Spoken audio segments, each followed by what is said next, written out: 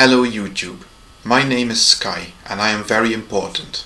I work in the European Parliament and I've got friends in high places. On top of that, I am never wrong. I thought I was wrong once, but I was actually mistaken. My purpose on this site is to promote atheism and to find evil people and to report them to the authorities. I have already found one such evil person named Gratex, and I have reported him to the police because he is a sex fiend, and I know this because he told me so himself in a video. The next person I'm going to target is Coughlan because I know he is a Nazi. He has also told me this himself, and he has posted a video of himself wearing a swastika on his head. Does anybody need more proof than that?